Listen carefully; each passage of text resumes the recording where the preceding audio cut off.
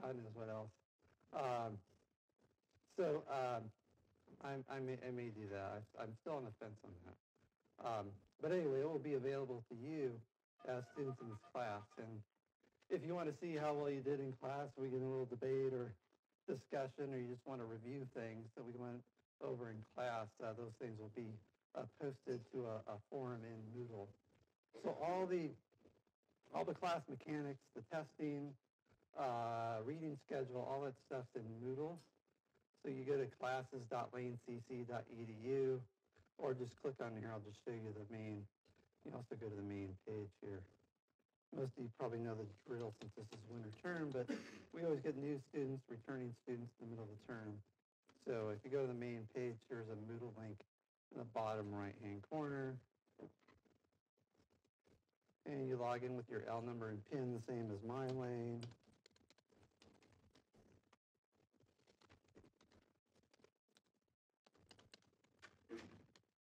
Hope you remember your password. Oh, broadcast all over.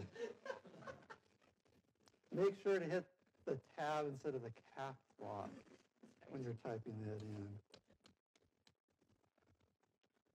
Oops.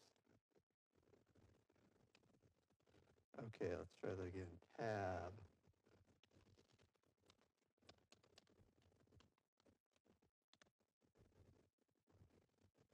Okay. Why not? There's just instructors here. You can see I'm taking the PE class, trying to get in shape here. I started by running from my car right before class. And you scroll down to the class here. Say Theory is Reality, W16, PHL203. And we're also going we're going out on a Comcast 23 and the basic cable for those of you who still have cable. And there's also a live stream. So there's a live streaming link down here. And this is for students. There's 3 sections of the class. This is explained at the beginning of the syllabus, but just as an overview, this is the studio classroom section in here. And this class meets Tuesday, Thursday, 1 to 2:50 here in building 2, room 214. And then we have a section of students watching at home or either on cable, on the live stream, or on YouTube later on. The class sessions are posted later in the day on Tuesday and Thursday. And then there's a Cottage Grove section, and I guess we haven't been able to connect to Cottage Grove. But typically you will see our Grovers over there in the corner. I'm a fellow Grover. Live down near the Bohemian School. Get the benefits of small town living and be able to come up and work in the big city. It's a straight shot down the I-5. So those are the 3 sections: studio classroom, video, and Cottage Grove. If you want to add the class, see me during the break, and I'll get your name, L number, and clear you to add. Let's see, other stuff. The book should still be in the bookstore, and I think they've still got copies left. This is called Theories of Reality, Introduction to Metaphysics by yours truly. It's a collection of readings, notes and commentary, study questions, all that stuff. So you might have extra stuff to read that a big giant book where I say, well, we're just going to use half of this book. Or also you will not have the problem of the instructor saying, okay, well, right here, see, this author's got it totally wrong, and here's the real scoop. So ignore that and pay attention to what I'm telling you right now. Let's see, classroom mechanics. So a few things before I get to the requirements. Briefly, the requirements for this class is just 2 midterms and a final. There's also an extra credit exam you can take, which will replace either your first or second midterm score.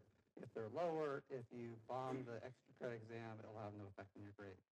So it's sort of like a do-over. The extra credit exam will be made up of material drawn from both the first midterm and the second midterm. And so you'll sort of have half from each and get to revisit that material. So it'll be 2 midterms and a final. Come back to the syllabus here.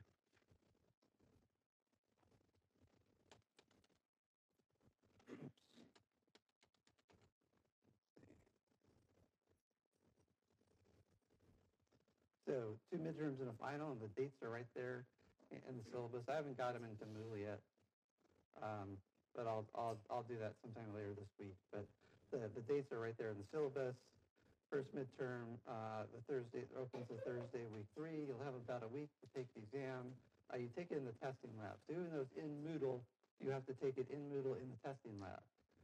You can't take the test from home. And just in case you missed that, you cannot take the test from home. And one more time, under no circumstances will you be able to take the test from home. So you can do it with an approved proctor if you're out of the area, if you're on vacation, get a business trip or whatever. They ship you over to wherever, Afghanistan, Syria, maybe, Saudi Arabia, wherever. If you're in the military, we'll make arrangements there. There's proctors are possible if you're outside the area. But we have a testing lab here on the main campus, another one in Cottage Grove, and testing facilities in Florence. I think we got a student in Florence this term. So you can take it at one of those 3 locations. And if you need to make special arrangements, if you're out of the area, send me a Moodle message, and we'll work out arrangements. There's a link here actually for proctored testing under the exam section of the syllabus, kind of near the bottom. Speaking of exams, so they're in the testing lab. You'll have as long as you want, but you have to get out of there before they close. You have to arrive 1 hour before closing, and all the testing policies are there, and a link from, let's see. I might have to update this link too, now that I think of it. The testing center is now on the 3rd floor of the center building in 311. And let's see.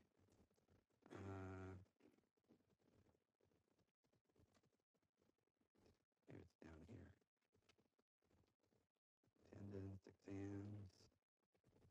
A lot of important stuff here. Computers, exams. There we go. Oh yeah, I think this is the old link. Let's see if it redirects. Oh, good, it does. Okay. So it's got pretty liberal hours, Monday through Thursday, 9 to 7, Friday, 9 to 5, and even Saturday hours, 9 to 1. You can go in there anytime the test is open, which will be about a week. You'll have a week to take exams, and again, the dates, open and closing dates are in the syllabus. If you have something come up and you can't meet the deadline, please talk to me before the deadline passes, and we can work out an arrangement about you taking a makeup. The drop deadline and the schedule changing for purposes of refunds is this Sunday, 11:59 p.m. If you stick with the class, you have until the 8th week to drop. So, and I get this every term, I don't understand it, but students, they take the first midterm, maybe they bomb it, maybe they actually do okay, and then like I don't see a second midterm or a final, maybe they're an online student, and I just get to the end of like they're missing the final, they're missing a test, no calls, no emails, no Moodle messages. I'm like, oh, F. And it pains me to give, like if you get an F, I really want you to earn that F, right? I want you to totally bomb all the tests and just do miserably. And then I can give you an F with pride. But just, getting an F because you forgot to drop the class, that's just, the ignominy of it all. It's horrible. So, and it's like you pay for the class and you get an F. At least talk to me, and if you we can maybe give you an incomplete. Try to bring up your test scores early on. Also, if you bomb one of the tests, please come to see me. I remember when I was an undergraduate, I remember getting a D in an exam. It was the first D I ever got. It was just a horrific experience because so much of my identity was caught up in being a student, being super smart, and having a genius level IQ and all that stuff. And I'm like, I'm super smart. And I take this astronomy test and I get a D because it's all about like spatial relationships. And I'm terrible. It's like if the moon's here and the Earth's here and the sun's here and these diagrams, I don't do well with diagrams and graphs. I got a D.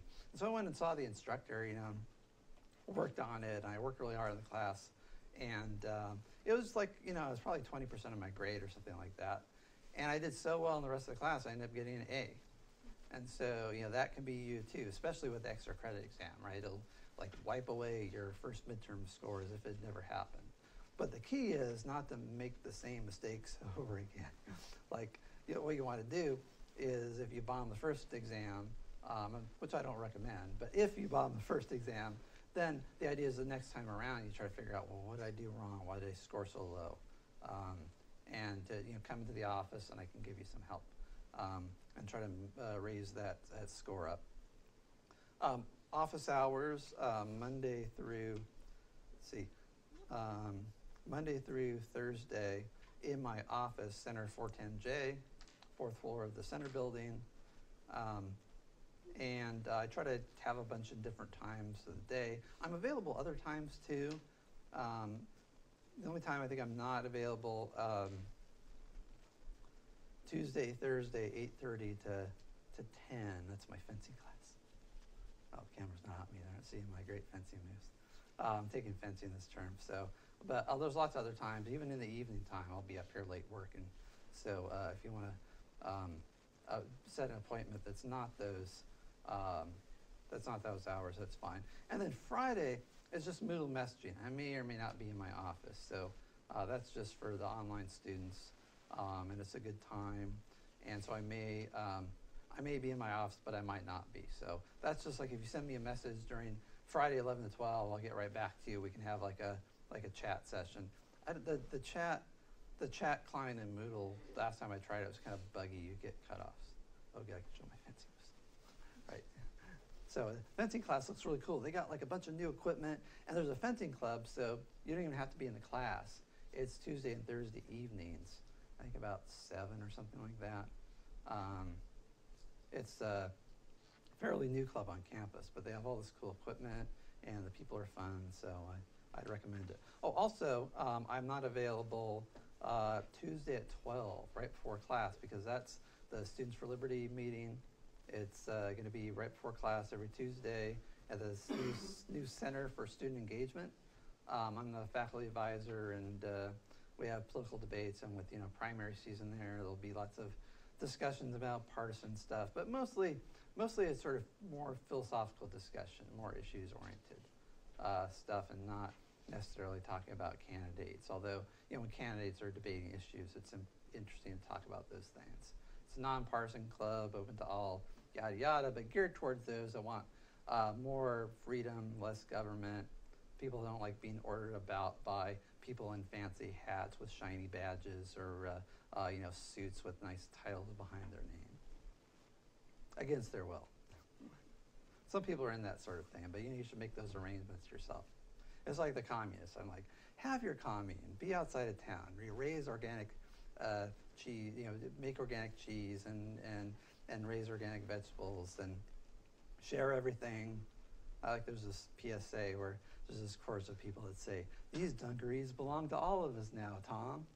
Some guy that didn't save money for retirement or something, he has to join a commune. So so we talk about communism, a good idea, question mark, that might be a topic for of one of our sessions. My take on communism is it works really good on a small scale, and if it's voluntary, that's the key thing. The thing about the commies want to do is they want to take all the excess of the capitalist system, all the bounty of the market and economic freedom, and they want to use it to fund their socialist utopian schemes, which never will. But that's a topic for another time. And if you're interested in those kind of issues, social economic issues, political issues, there's a contemporary moral issues class that's this next term. It's Philosophy 205. There'll be a lot. That class, I think, will just be really geared towards discussion and lots of debate. So that'll be same bat time, same bat channel in this classroom. Similar format too. Okay, let's see. Anything else I missed? Any questions so far? Okay, so maybe a little bit about the test. I'll just mention briefly. The test will be all objective, true, false, multiple choice. like we'll talk about arguments for and against the existence of God. So on the test, I'm not going to ask you, does God exist? A, most certainly he does. B, probably. C, doubtful. D, definitely atheism was where it's at, right? It's going to be something more like, St. Anselm's ontological argument for the existence of God stipulates that, God is a perfect being or something like that, or God is a being greater than which none can be conceived. That's his definition. And it might be B, God is a grand designer, which would be wrong because that's the teleological argument. C, God is an uncaused cause. Nope, that's the cosmological argument. So you'll have to identify and understand the different arguments for God's existence, or understand the problem of evil. But and we'll talk about whether those arguments are any good in class or not. Talk about criticisms. But for the test, you're not going to have to. The idea is you come to conclusions in your own. But for the test, I'm not going to require you to salute and to support the instructor's view. I just want to make sure you understand the pro and con arguments. And the idea is that you're a rational being. You can make up your mind yourself, which is what I think philosophy is all about. Okay. Questions, concerns that have come up? Questions about course requirements? Contact the instructor. So will there be some sort of study guide before the Yes. Let's see. Do I have the? I have study questions at the end of each section, in the text, and I think. Let's see. What do I have? I have. I think I've integrated those all in the text. So I used to have separate study guides, and I said, well, let's just throw those in the. I'll put those in the book, so there's not like a separate paper for you to hold on to, since I'm using my own book. And I think there's another book where I have sort of stuff. I think they're in the religion class. I have they're sort of split in two places because some are lecture based and some are reading based. These are all integrated with the text. So at the end of each section, you'll see questions for review. So look at those as you go along, and then as you're studying, kind of look those over again. And we'll do an in-class review as well before each exam. All right, and I put my PowerPoints up here. I think I've got most of them in Moodle in the weekly outline or the early ones. I have PowerPoints for the first few sessions are kind of PowerPoint heavy because there's a lot of history and concepts and stuff. Then later on, I'm kind of showing some videos and scrolling on the digital whiteboard. And then later on, I've got some PowerPoints on the arguments for God's existence. Okay.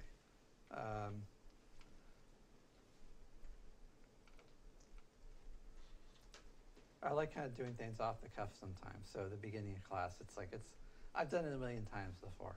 It's I'm not a teleprompter sort of person. I'm not going to just read from my PowerPoints. I'm more like Trump that way, right? Love him or hate him. I love the fact that he just spouts off, whatever, and he's got talking points and he's got, rhetoric and stuff like that. But it's not like he's sort of, doing this deal and reading off the teleprompter some speech that somebody else wrote. And that's kind of my lecture style here. But I hope I'm going to cover all the material. And just to review this, just at the very top link in Moodle, click on the syllabus, and you can read this over at your leisure. I'm just sort of hitting the high points. And in class, I'll usually at the beginning, I'll go through something kind of methodically, and then we'll have some freewheeling discussion, and then I'll go back to get, talking some other things. So I try to do a combination of making sure people get the basics, and then doing some more kind of deep level evaluative discussion where we're arguing about these things, as opposed to me just sort of lecturing up here. All right. So let's actually do some philosophy. How are we doing? Well, also the format of the class will be taking a break, generally speaking, about 10 minutes to the hour. Sometimes they go a little long. Sometimes I might go a little early if we have come to a natural stopping point. But about 10 minutes to the hour, we'll take a break. We might take a little longer break too, because there's people that want to add and some other stuff I got to do. Maybe I can just squeeze into 10. All right, thinking out loud here. Okay, I'll see if we can just, generally speaking, a 10-minute break. I should just stick with 10 because that's what they're used to in the studio there. Okay. Oh, there's a handout in Moodle. Let's see.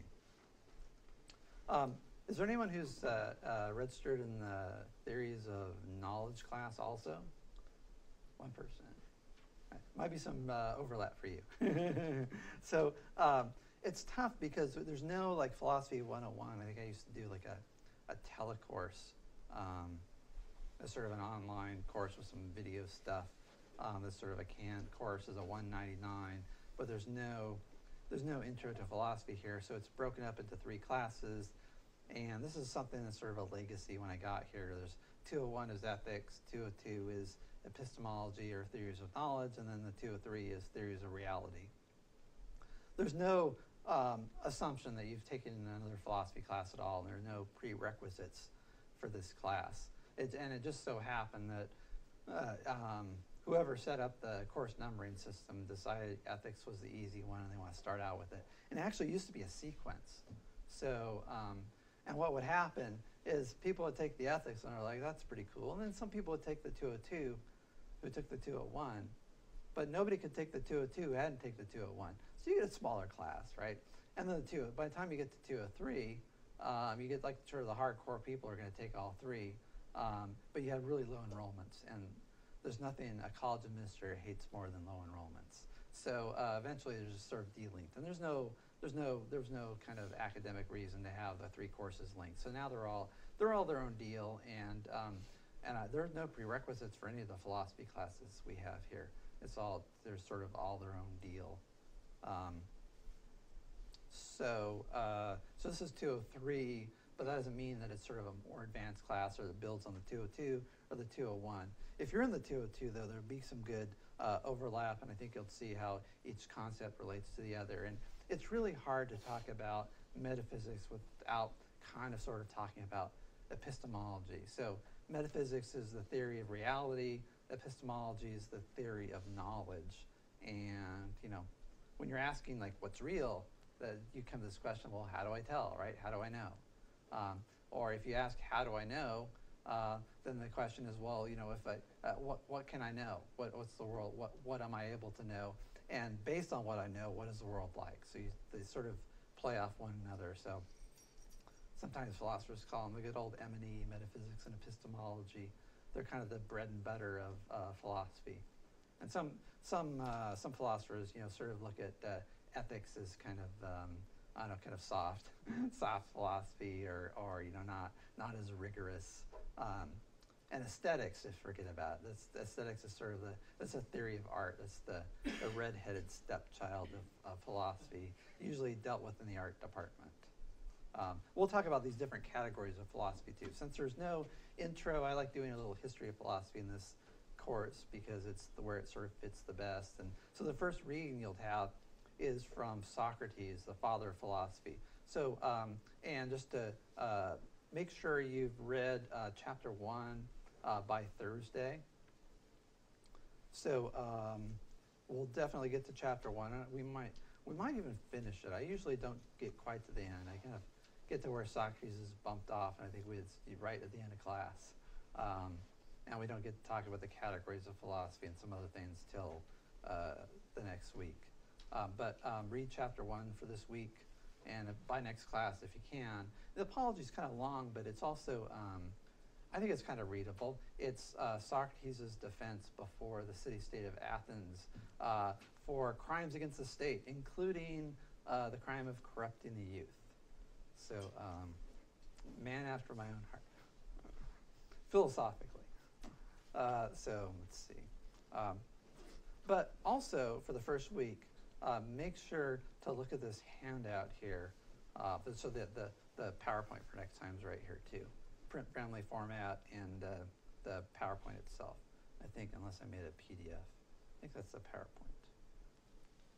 Stare at this icon. It is PowerPoint. I can see it now. So you can get a free PowerPoint view or use OpenOffice or something like that. It'll display. So if you click on this "What is Truth" handout, there will be some there'll be, I think, at least a few questions on this handout on the exam. So, and this is just, it's extremely important and fundamental to the nature of philosophy and what philosophy is. So, because the 202 class isn't required for 203, I thought we'd talk a bit about, you know, the nature of truth. Just, let's scroll on my starboard here.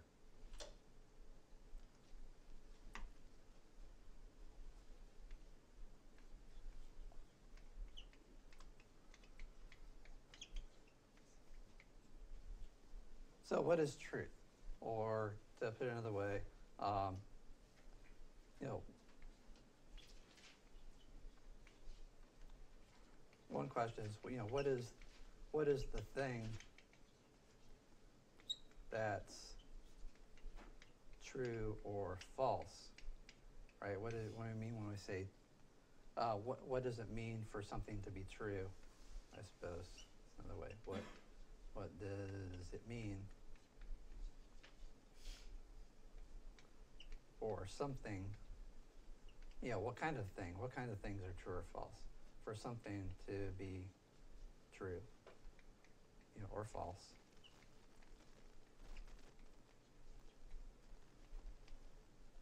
So this is what we do in philosophy. It's called conceptual analysis. Throw out a question and sort of hash it out, sort of figure it out.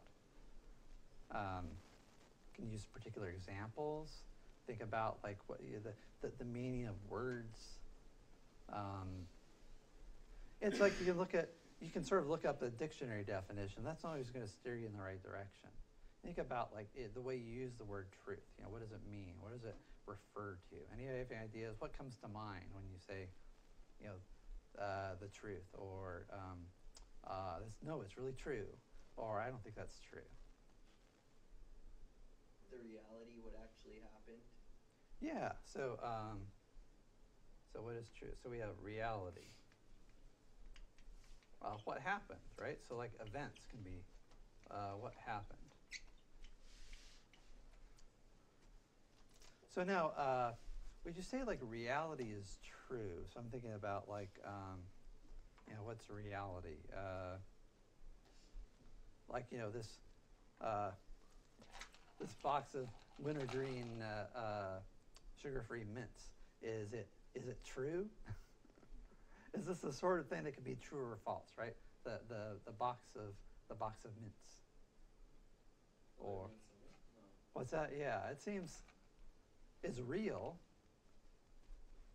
Maybe, right? We assume it's real.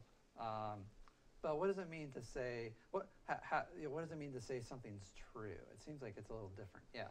I read I like gazed over the thing. Right. Actually read it. Like it was talking about like cultural relativity or cultural reality. I think is what you said, and it's like, you know, 100 or so years ago, people thought like what was true was that the sun revolved around the earth, but what we hold true now is the opposite. But it's like, what is true to you at the time being, and what's true to you in the culture? Yeah, so that's an interesting question. Can something be true to you? And something what you're talking about is like beliefs, right? Religion, yeah. Well, is there a difference between... But if you look at religion, like, there's a difference between believing in God and God existing there, right? Like, I might believe in God and maybe there isn't one.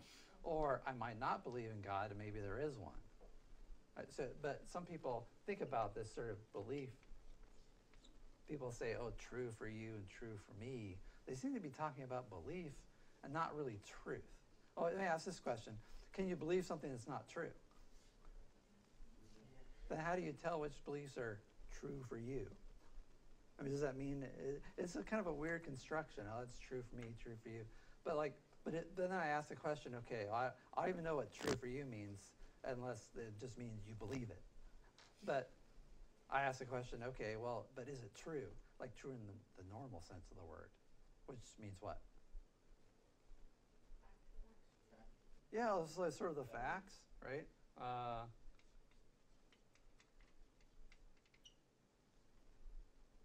Belief. maybe you could say like appearance, like what seems to be true. How about like majority belief? If we get enough people, like you mentioned, like people at one time, everybody believed that the Earth was the center of the universe and that all the planets and the sun revolved around it. And then Galileo comes around and says, no, it's, and actually this goes way back, but Galileo is the one that sort of brought it back after the Greeks had this idea, then Aristotle screwed everything up. I think we'll talk about Aristotle later on at some point. And Aristotle actually considered whether the Earth was spinning like a top on its axis and going around the sun. And he says, well, that's not really going to work. Everything will like sort of fly off through, centrifugal force, right? And then in the Middle Ages, Aristotle was kind of canonized as a Christian saint, and that was sort of the way things were for a long time. So people didn't really think, some people thought the Earth was flat, but generally speaking, they just thought the sun was the Earth was the center of the universe, and the sun and all the planets went around it. And then Galileo and Copernicus and some other people figured out that it was, that the Earth actually did spin like a top and go around the sun. But did reality change? I asked that, when people believed that, were their beliefs true? Well, they were true to them. What does that mean, except for they believed it? Or they really, really, really believed it? Or they can't be blamed for believing it. It seems weird to say that it was true. Like, that just because they believed it. But if one person believes something, that doesn't make it true, right? Like if I believe I have, like last night I was transferring some money around in my bank accounts, right? If I believe I have like, $5 million in the account and I write a check for like $4 million and then it bounces, right? It looks like I have to revisit my belief, right? It seems like my belief turned out to be false. So just because I believe something doesn't mean that it's true. You might take an example, you might think you have enough money to cover like a debit. You go in there and buy your textbooks, you're like, holy moly, that's a lot. Oh, I think I have enough in there. And you swipe your card, declined, right? So you had a false belief. And you just like look at the clerk and say, no, my belief that I have enough money in there is true for me. It's true for me. I just came from philosophy class and I learned that whatever I believe is true for me. No, you change your belief in accordance with reality. If you expect reality to mold itself to your beliefs, isn't that like psychosis or something? Megalomania, solipsism, extreme narcissism, I'm not sure what you call it. It seems sort of bizarre to think that the world will magically conform to your beliefs. That's sort of like, I don't know, kids think that, right? Like a little kid will think if they cover their eyes like that the world disappears. I don't know, thoughts on this? What do you think? Am I being too harsh? Am I being dogmatic? It's kind of how the world works with like mass media and stuff. Like, what the census believes becomes reality. But does it really become reality or just like figuratively? Or doctrines in the law and it becomes you have to abide by it and you might not believe it, but... Well, that's more like force and coercion. That's like government, right? Government ordering you about, telling you when to what to do and what to eat and all the stuff, all the forms you got to fill out, right? But that's like if you don't, then they're gonna hit you with a big fine, and if you don't pay the fine, then they're gonna seize your property. If you don't have any assets, then maybe they'll eventually come out and drag you off to jail or something. But that's just like you don't really have to. You don't really believe it though. You just like knuckle under because you're like, oh, it's better than going to jail.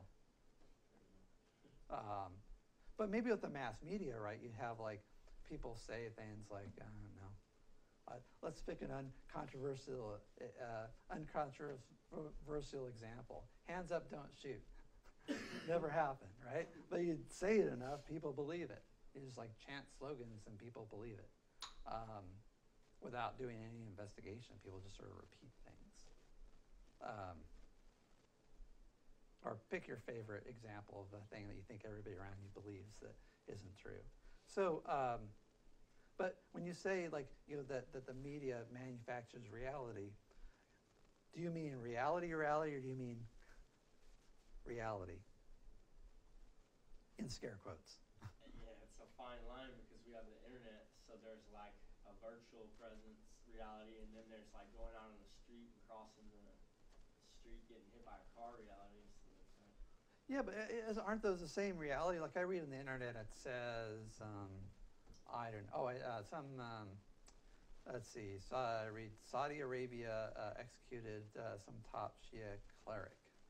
And then in retaliation, the Saudi embassy in Iran was attacked, right? It's a news story.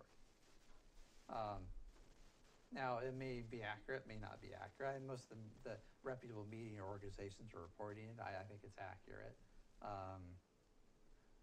It seems like that's the same thing. It's just that maybe the car hitting me on the street has more of an immediate effect. But those are both part of reality. It's just that it might be, and this gets to the knowledge thing, it might be hard to figure. It might be harder to verify whether political events happened as represented in the media than whether there's a car coming down the street, right? Sort of first-hand sensory experience versus second-hand, third-hand reporting. Maybe even not with any pictures or anything like that. Pictures can be faked, et cetera, et cetera. I wanted to do this thing in my theories of knowledge class. I actually have a twin brother. I was going to have him stand up and, my identical twin brother, stand up and start giving a lecture and then talk about how, but how do we really know? How do you know that I'm not actually Professor Baroda, but I'm his identical twin brother up here visiting for the holidays? And then I was going to come in the back of the class and say, imposter. But the weather ruined my plans, so maybe next year. But isn't there a difference between reality and reality, right? When you say we create our own reality, you don't mean like directly, right? You sort of, believe something and then it just sort of magically happens. Maybe if you believe you can become a great singer, you just can't just sort of, you believe that and then you do a bunch of stuff like you practice and, get a band together, hire a marketing director or whatever, they put out a CD, or you got to do something. So that's just like ordinarily like pursuing a goal in a rational way and having self-confidence. But you're not really creating your own reality, like it's magic. It seems like there's belief and then there's reality, and sometimes they're the same and sometimes they're different. And what the rational person will do is to conform their beliefs to reality. So how does this relate to the truth thing? We had sort of this idea of beliefs and the way things seem, seeming, like things seem a certain way as opposed to being a certain way. Being, maybe.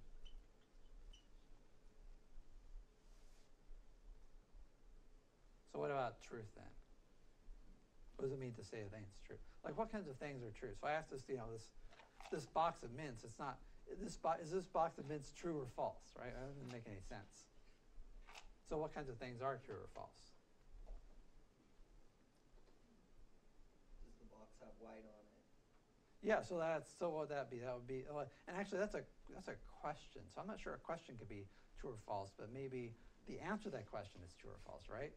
So you ask a question, does the box have any white on it? Or is it, I don't know what this color is, aquamarine or teal, I don't know what that is.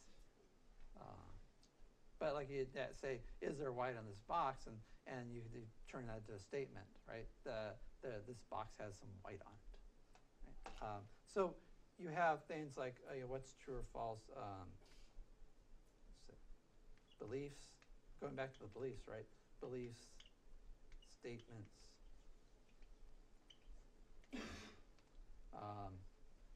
sentences,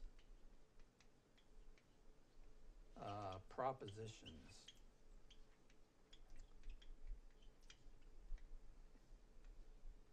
Are true or false.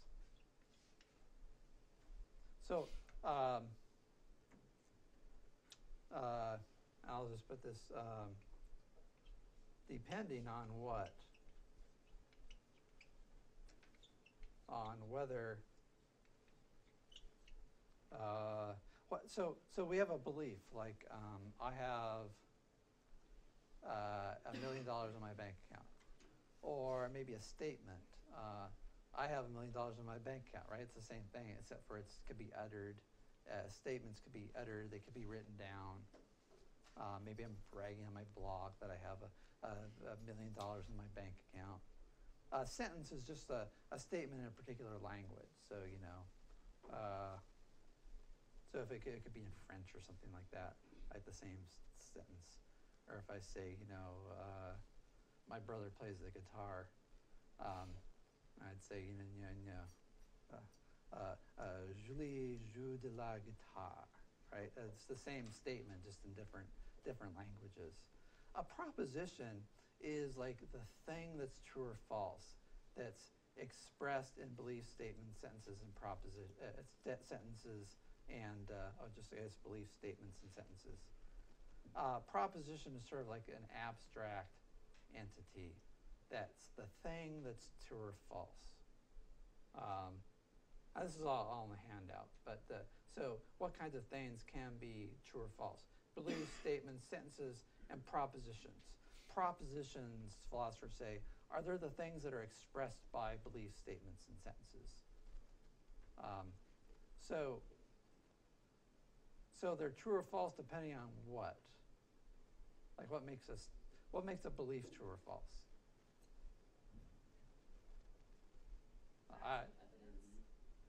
No, interesting you say evidence there. So is it possible that I have a bunch of evidence for my belief and it still turns out to be false? Yeah. Like weapons of mass destruction, right? In the prelude to the Second Gulf War, every intelligence agency, virtually every intelligence agency, thought that Saddam had these stockpiles of weapons of mass destruction. You know, George Tenet, the CIA director, told George W. Bush, it's a slam dunk. Jordan said Saddam's got WMDs. MI5, the British one, they said he's got the WMDs. Egypt, WMDs. Everybody thought Saddam had them, and Saddam was claiming he had them and doing the saber rattling. And if you look at there's a Senate report on this, and basically on the WMDs. And basically the idea is Saddam had this kooky theory. He said, if they think I have WMDs, they're not going to invade me because everybody's going to be afraid of me. They're going to be afraid of me using my WMDs. So I'm going to make everybody think I have them when I really don't. I got like some old canister, some crap, and some raw uranium and stuff, but he didn't really have it. He had some, but not like big stockpiles of usable weapons. And it turned out that was the very thing that got him invaded. But at one time, virtually everyone thought Saddam had these weapons of mass destruction. Turned out he didn't, right? So it turned out it was false. It was a false belief, but supported by a lot of evidence. Sometimes in a courtroom situation, right? There's that thing, what is it? There's this new reality show about this guy who's accused of murder. What's it called? Maybe see this? What's it called? Making a Murder? Maybe I'll see this thing? It's like the Making of a Murder. Yeah, what is it called? Making a Murderer? Yeah. So I've only seen like clips of it. And so sometimes you have a person who's like convicted and all the evidence convinced the jury that he did it, and it turns out that he didn't do it, right? In reality, right? So depending on whether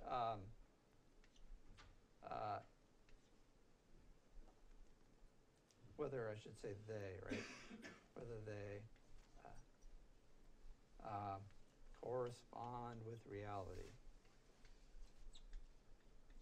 Something to tell us about yourself there. And please do that, most important thing, do that by Thursday at 3. So for students in the class here, like before class on Thursday. Because Thursday afternoon, I'll be going through my role, and anybody who, didn't post the form there is in danger of being given the boot, particularly if I have a long list of students I want to add. Enrollment seemed to be up a little bit. They were they were depressed in the fall. They seem to be coming back. Maybe the economy is coming up to another nosedive. Who knows? The enrollments go up, enrollments go down. Okay, let's get back to philosophy. Just to recap, for next time, post the personal introductions form and read chapter 1 on what is philosophy. So we're talking about the nature of truth a little bit as a kind of a foundational prolegomena to philosophy. It's sort of you think about it as being a foreword, or the basic axioms of philosophy. You can't really do philosophy without the correspondence theory of truth. Because what is philosophy all about? It's about the search for truth. It's about understanding the world as it is as opposed to how it appears to be. And so if philosophy is all about the pursuit of truth, then you have to know what truth is. And if truth is just like what you feel is right for you or whatever you believe, then it's not really philosophy. It's like an encounter group, or like your therapy session, right? Or if it's like finding your inner self or exploring your personal beliefs, then it's kind of like something you do in a drumming circle or something. And I used to get together with my friends when I was in Santa Maria, teaching at Allen Hancock College there, California, kind of like Eugene actually, a kind of bohemian, more Santa Barbara than Santa Maria. But we had this as a wisdom circle, where we all sort of like shared things and passed around like a symbolic piece of pipe. Nobody's smoking anything. And we're just sort of passing around, and people are sharing their feelings and their struggles and stuff. That's not philosophy. That's something else. Philosophy is about the dispassionate pursuit of truth. It's about wanting to understand the truth, even if that truth is terrible, even if you don't want to know it, at some level, right? And the idea is that knowing the truth is better than believing a pleasant delusion. And it's about not just like particular truths, but about the truth about the world in general. So it's not about knowing how much money is in my bank account or why I keep on smelling this horrible burning rubber smell whenever I drive my car on the freeway, right? There's truths about those things. Or about whether I should shave my beard or not. There's truths about those things, but then those aren't like philosophical truths. Philosophical truths are like, do I have free will? Does God exist? Do I have a soul? Right? Those are the things that are about philosophy, strictly speaking, philosophical beliefs. And there is, philosophical psychology and philosophy of science, and so there's philosophy about certain fields and endeavors, but it's this kind of particular nitty-gritty truths about the world that aren't that interesting to philosophers. Philosophers want the big picture. They want to understand the nature of reality in general, the nature of truth in general. So that's what we'll be doing in this class. And we'll be looking at God and free will and the soul, life after death, meaning of life at the very end, all that fun stuff. So just to start out with, though, the correspondence theory of truth. What's true or false? Beliefs. What's a belief? It's a belief is a propositional attitude. So let me just let me get a new page here.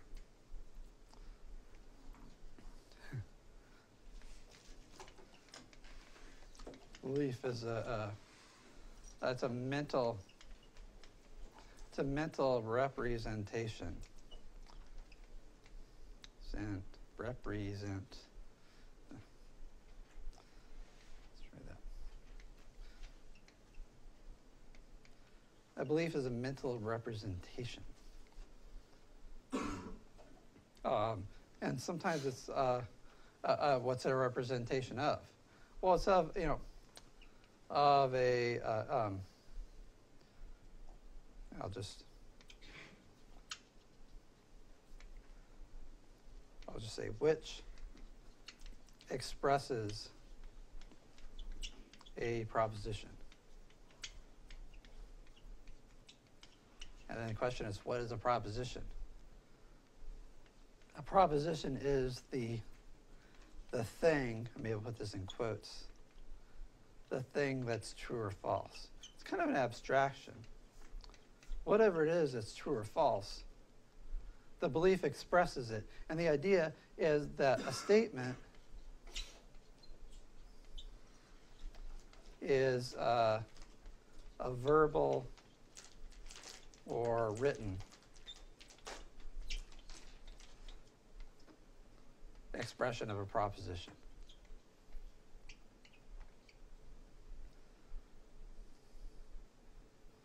Of a, let's abbreviate, proposition. So I ran out of room. So you think about this, a belief, it might not be ever expressed, right? You might think, you know, that woman is driving me to drink. And you might never tell her or anybody else, right? It'd just be this private belief you would have and never express. Maybe it wouldn't even come out in your actions, or it might sort of affect your actions, but nobody would figure it out. It's like, you know, oh, Bardell, he's got that drinking problem. I wonder what it is. And maybe you never met that woman, right? So maybe there are several, right? But you would never know that belief that I have. And the belief might be true.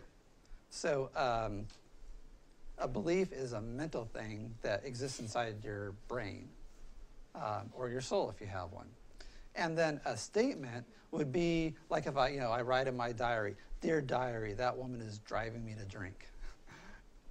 So that would be a written expression.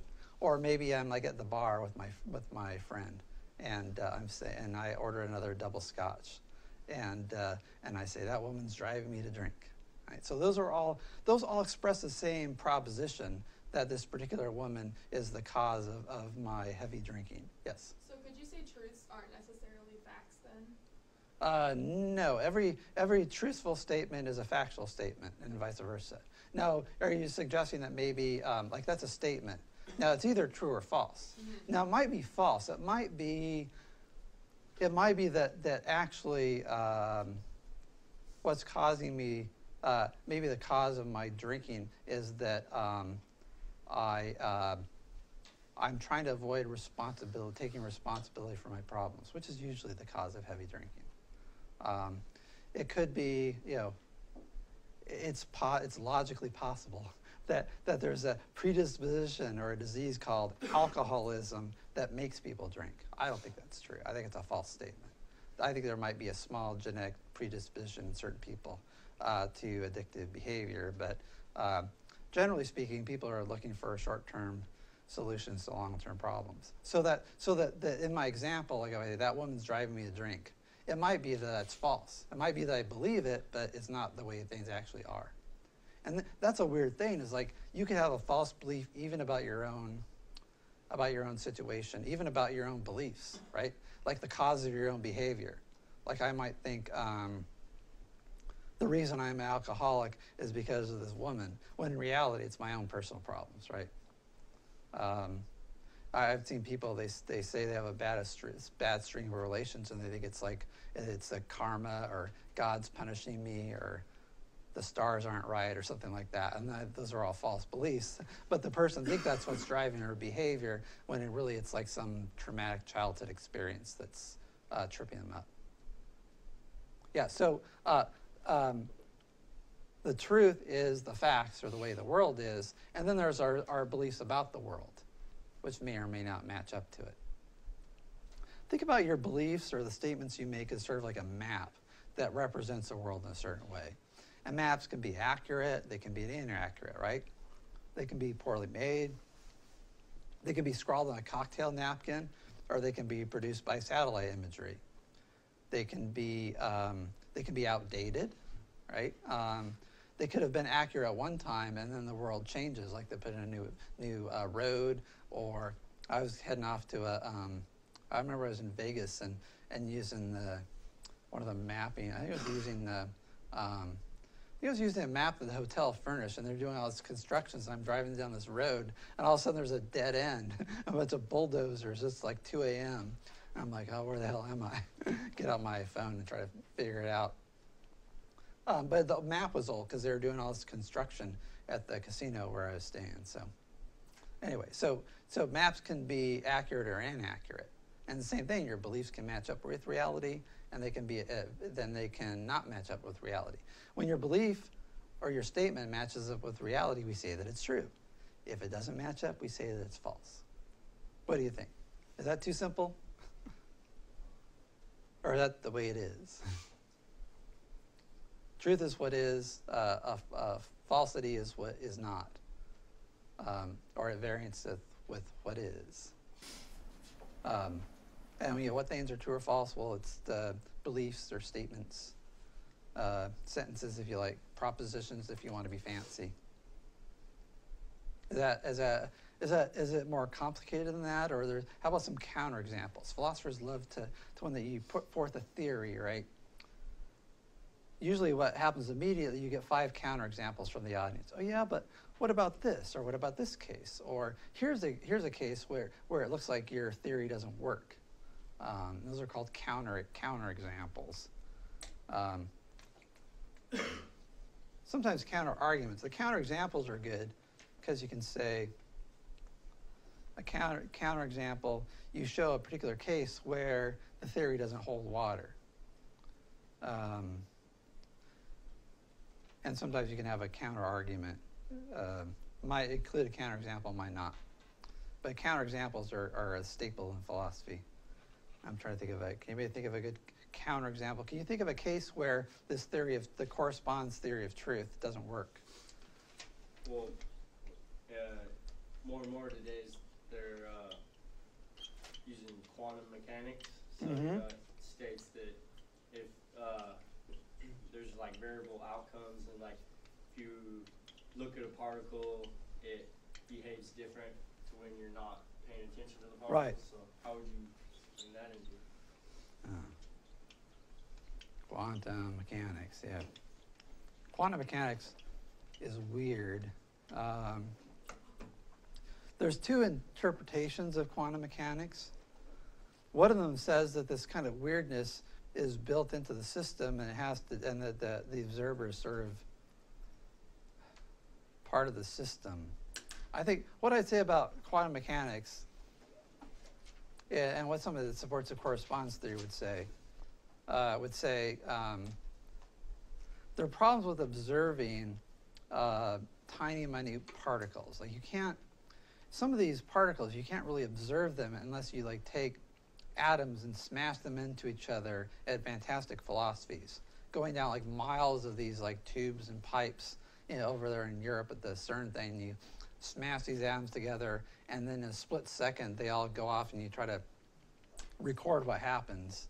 I don't understand the details of how this works, but you basically smash these atoms together and then look at these particles that last for like milliseconds, nanoseconds, and try to figure out what happened. And sometimes you're doing something a little smaller, and you're looking at like a radioactive isotope and how often it emits particles. But it's really hard to look at things that are really tiny without affecting the experiment. It's kind of like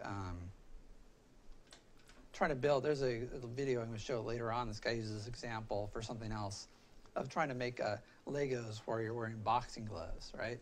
And so I think it's just a matter of the experimental. Now some people say no, the weirdness is built into the world. But I think if you ask the question, does the correspondence theory of truth work for quantum mechanics? What does that assume? That your theory is correct. Yeah. Quantum mechanics is actually. Oh, just asking the question assumes that there's 2 answers. Yes, it holds. No, it doesn't hold. Maybe there's sort of a question, something that says it holds somewhat, right? But the question is, so if you ask whether the correspondence theory of truth works for quantum mechanics, you're assuming that it does or doesn't, which assumes the correspondence theory of truth. So Yeah. what about like a conditioned belief? This is all based off of belief, which is a mental representation. What if somebody gets told every day that Like, I was watching this movie where a little kid has a really good dog, but his dad tells him every day that dog is stupid, that dog is stupid, that dog is stupid. Then he believes, he's been conditioned to believe that the dog is stupid. Does that still correspond with the theory? Yeah, so I think there, like part of reality is recognizing that people can be conditioned to believe false things. So, there's lots of historical examples, right? You can be conditioned to believe you're the master race, or that or that Jews are evil, or that what's that? The Titanic is unsinkable, yeah, or lots of different things. There are lots of culture is a powerful force, and often the cultures even inculcate beliefs that people aren't aware of. They don't see the beliefs as being sort of even a belief. They just see it as being common sense. There are lots of beliefs like that. So I guess the correspondence theory of truth would say that it's possible to be brainwashed, to be deluded, to form false beliefs for all sorts of reasons. And it seems like there are even like evolutionary mechanisms which will lead us to with a predisposition to form false beliefs. It's just that we can become aware of those and then try to compensate. Other counterexamples? Think about what about like God exists, right? Doesn't that sort of depend on your point of view? Does the correspondence theory work with stuff like that, like God or free will or life after death? Yeah. I'll start. I'll get you first and then you. Go ahead. So, sorry, what was your last? So the question is really hard does to my mind. does the correspondence theory of truth, which says a true statement is one which represents the world the way it actually is, does that work for everything? Does that work for whether or not God exists? Because some people say, well, whether God exists or not depends on your point of view. It seems like it's who's to say whether God exists or not? Would it matter whether it's true or not to you? Would that have any effect on if it was actually true or not? Oh, now that's an interesting question, but it's kind of a separate question. Yeah. Like one question is it true? The second question is, does it matter? And some people have that view, right? That maybe there's a God, maybe there isn't. I don't really care because it doesn't really, make that much difference to me now because, what good's it going to do me? Okay, well, there's a God. Well, yeah, you can actually make some arguments, I think, why it might matter. We'll get to the end of the course. There's a guy, Leo Tolstoy, makes some arguments about why believing in God is like the most important thing. And then you get Bertrand Russell that says, believing in God's sort of a mixed bag and it's got a big downside to it. He's an atheist, or technically an agnostic, but kind of a dogmatic agnostic. But yeah, so it may, certain truths are like, so there's an interesting thing, like certain truths. Can you think of a truth that maybe is certain but trivial? Like something that most people would say, well, that's something that's knowable, right? It's a truth that's eminently knowable, or that's pretty much accepted that we know this is true, but it really doesn't make any difference. That a tomato's a fruit, like everybody has been told a tomato's a fruit, but it doesn't really make a difference to anyone's life if it's a fruit or a vegetable. Right, there you go. Yeah, whether you classify tomatoes as a fruit or as a vegetable, it doesn't have any significance, except for putting one over your friends and winning a debate. I actually had this with one of my colleagues. Had an argument over whether the tomato was a fruit or a vegetable, which I won. So, but apart from the little ego stroking, it doesn't make that much difference. How about something that's like maybe like iffy and difficult, like maybe it'd be a hard thing to find out and it's uncertain but might have a big impact? Like, is the speed of light the fastest possible speed? Yeah, I suppose long term for kind of space travel or something, I don't know. I think, is that going to be practical to most people like today, though? It seems like an abstract thing. That seems like more like the sort of like maybe that's maybe both not iffy and insignificant. at least maybe it's significant to science, but not to your average person. Yeah. Vaccinating children. Yeah, well, you should vaccinate your kids. That's like a thing. It's like that's very practical because you have a decision to make, and the question is, are you going to be spreading disease, or are you going to be saving your kids from some bad side effect from the vaccine? That's the important thing to know. Yeah, so there's a difference between like whether something's true and whether it's significant. William James, we'll talk about this in the Theories of Knowledge class, talks about even in the absence of evidence, you have the right to believe certain things if they're really important, if you have to decide right now, and if they're significant, if they have a significant impact in your life. And those are the things that are sort of iffy and not that significant, like I think the speed of light, or who killed JFK or something like that. It's interesting to talk about, but doesn't really have any practical impact. But how about like, do I have a soul, and will my consciousness survive the death of my body? There's a thing which seems like it's not sort of common sense and easy to know, but it's also like, I would think that would be pretty important. But I don't know. Is there anybody, how many people would say like knowing whether there's life after death, it doesn't really matter that much. You don't really care. There's a few people, okay. Depends on the effect it has on how you live your life, really. What would definitely have an effect on, I think. Oh, just, like it might depend on like whether you're gonna have your brain frozen for later reanimation, or how much do you take care of your health, whether you focus on enjoying the here and now, or whether you see this life as Socrates did as practice for the afterlife. I think you'd feel pretty stupid if you're like doing like Socrates, practicing for death, and then you die and there's nothing. Well, you wouldn't feel stupid. You wouldn't feel anything, right? But it'd be kind of a wasted life if you're practicing for a performance that will never occur. But at the same time, like, that's kind of why it doesn't matter what happens after you die, because if something does happen, then you lived your life the way you did, and then you just have to figure it out after you're dead if something is happening. But if nothing happens, then who really cares? You won't know you're dead.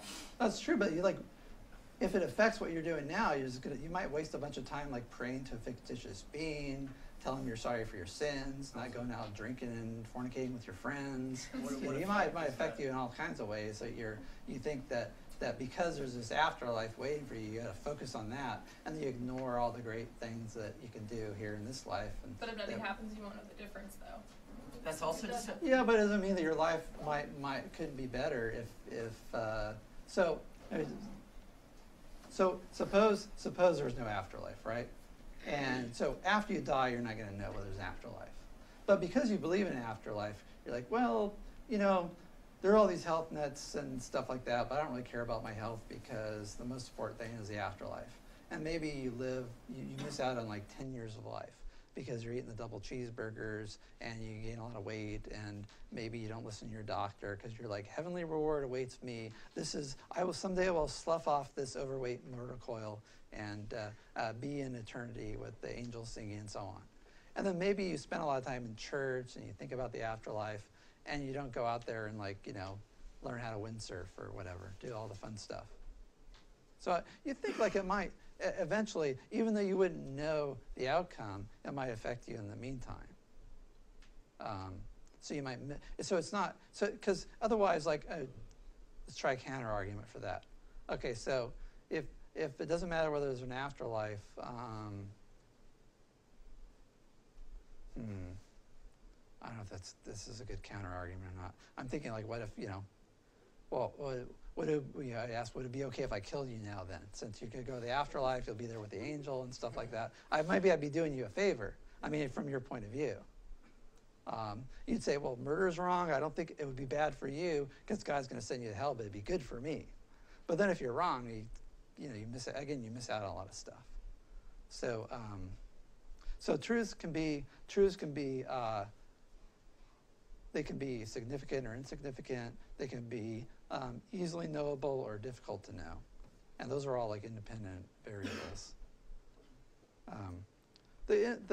Some people, it's interesting. They don't seem to care about living. There's a philosopher named Camus, pronounced Camus. It's French. Albert Camus. And he said, the most important question in philosophy is the question of suicide. Just a little digression, the question of suicide. And the idea, he says, the most important question you ask yourself is, why don't I kill myself right now? You think, oh, why would I? My life's great. I love my life. But the question is, what's the point of it all? And Camus says, once you're able to answer this question, you come up with a reason for living, right? You come up for a reason not to kill yourself. You come up with a reason for living. And so it's a sort of interesting thought. If you have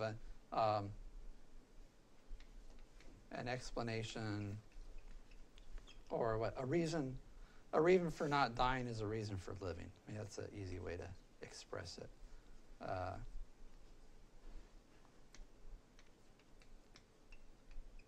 A reason for not dying is a reason for living. Maybe we'll come back to this when we talk about life after death.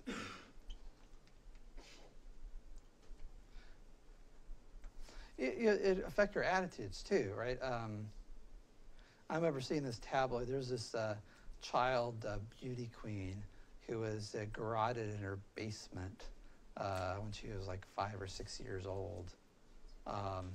John Benet Ramsey. This was back in the 90s. And there was like this tabloid heaven. I think it was a quote from the mother, and it said, "John Benet is in heaven now."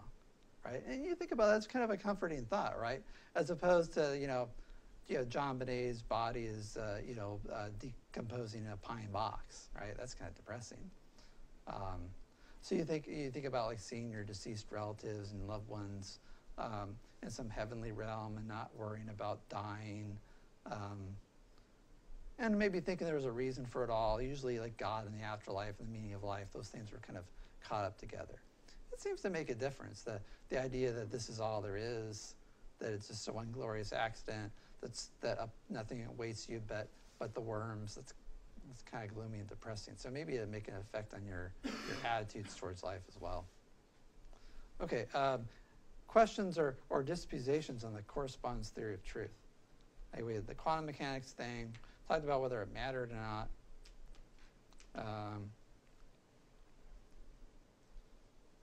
Come back here. What was I looking for? This one, belief statements, sentences, or propositions are true or false, depending on whether they correspond with reality. In other words, whether they match up, describe the world the way it actually is, as opposed to contrary-wise.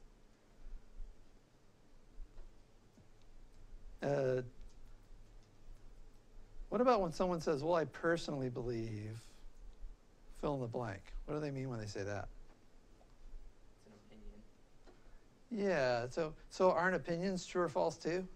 To yourself. I mean, they say I believe something, but I don't really have any evidence for it, or I don't think I can prove it. Usually, I don't know, I'd hate to psychoanalyze people. Typically when someone says this is just my personal belief, they're trying to like sort of generate some lowered expectations. Like, don't expect me to actually take pains to research and defend this belief, but I would put it out there anyway. Even though I'm not really entitled to believe it because I don't have any proof for it, I'm just going to throw it out there. So I'll say in this class, I like having free will discussion, but this isn't really a class about your personal beliefs. This is a question about beliefs, and it's a question about what's true. So if you want to share a belief, it's going to be a public belief. because it's not once you share a belief, it's no longer your personal belief. So if you have personal beliefs that you don't want to open to rational scrutiny and argumentations, then you can keep them personal, I guess. But for the purposes of class discussion, there's no sort of sacred cows or sacrosanct beliefs. Any beliefs open to question. So we'll be talking about non-personal beliefs. So if you slip and say, well, my personal belief is, I might ask you, well, what's your impersonal belief? Because that's what I'm interested in. What's your impersonal belief? I.e., your like objective, your belief about objective reality that we can all talk about. Because your personal beliefs, again, share them with your friends or your therapist or something like that, but they're not really proper subject matter for a philosophy class. All right, maybe I beat that to death. So, am I going to hear true for who? Personal belief. I'm thinking of all these things. I'm trying to stave off. Like week 7, somebody's going to say, "Yeah, but true for who?" Or "This is my personal belief." What about God? This guy, I threw that up there a couple of times. Can you really say, like, are there really just 2 choices? How about this?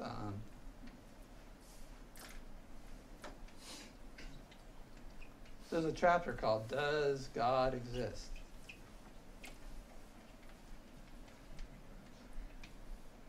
What are possible answers to this question? Yes? Yes or no? Yeah, it's just no. No.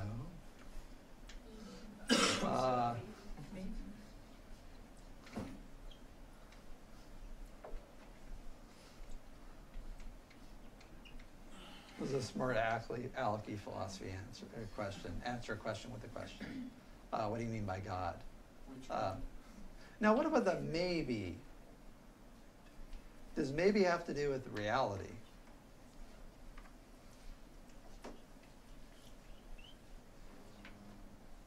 It's a yes or no question without an answer, which kind of chalks it up to the maybe category. It gets thrown in there. No one can say for sure. It's Well, not a matter of fact.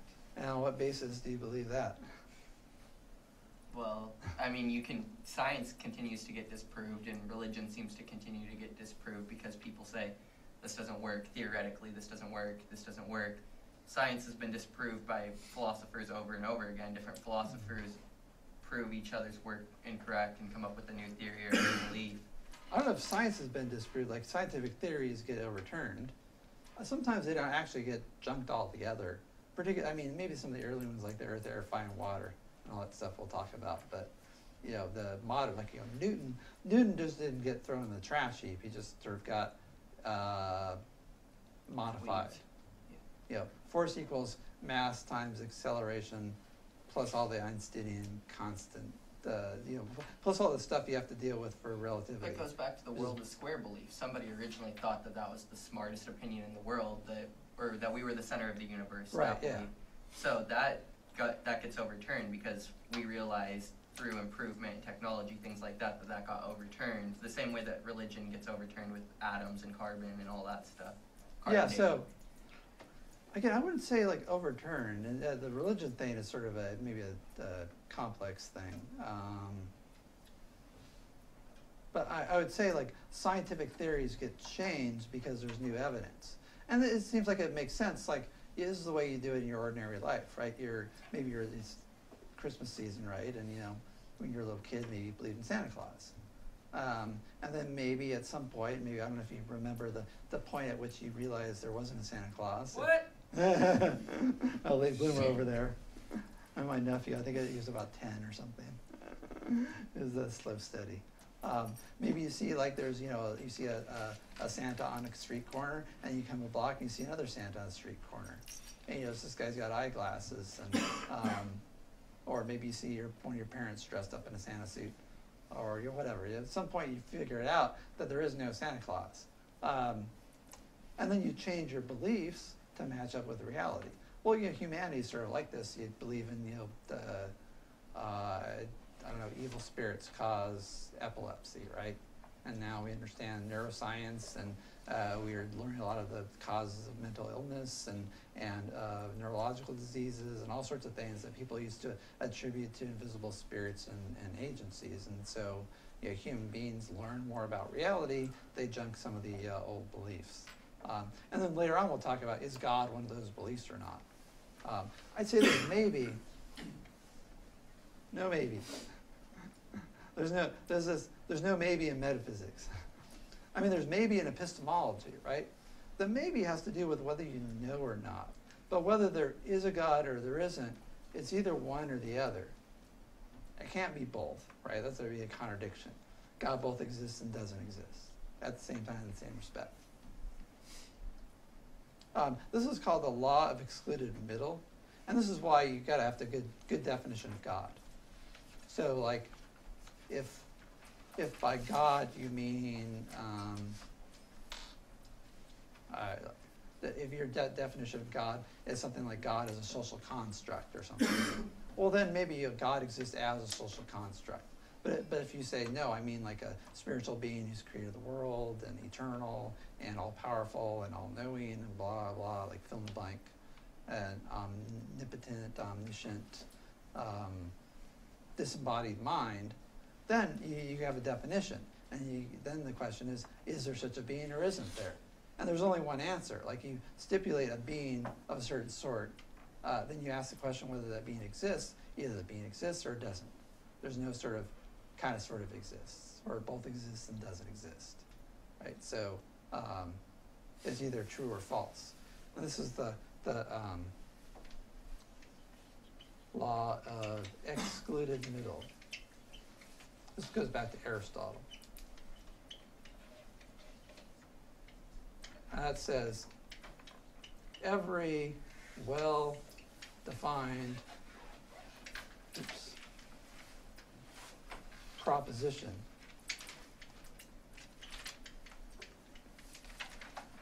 well-defined, maybe I'll put the word meaningful there. Running out of time. I have time for words. Meaningful. Meaningful.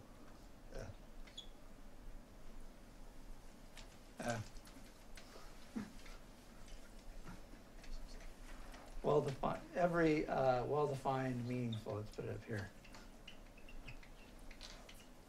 Proposition is either true or false.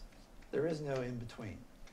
And if there is an in between, then it just shows there's something wrong with the definition. Like if you say, is it raining outside? And maybe it's sort of misty or drizzling. You're like, well, I don't know. What do you mean by rain? And you say, well, by rain, I mean, maybe you could quantify it in terms of precipitation per hour. You could say, well, okay, just misting doesn't count, but drizzling counts. Or you might say, no, I mean like big raindrops, right? Once you find out how the person's using this word, it's kind of vague in English, they get more precise, then the statement's either true or false. And you go outside and either it's raining or it isn't, right? There's no sort of in-between. The in-between shows there's something wrong with the definition. And when people say, well, who's to say, they're not really talking about reality, they're talking about knowledge. Like, how do we know? So people do this with God. Either there is a God or there isn't a God, but maybe trying to figure out whether there is or not is hard to tell. So but that's a question of knowledge, it's not a question of reality. Okay, so that's all we have time for today. We'll start writing with Socrates, the father of philosophy, on Thursday.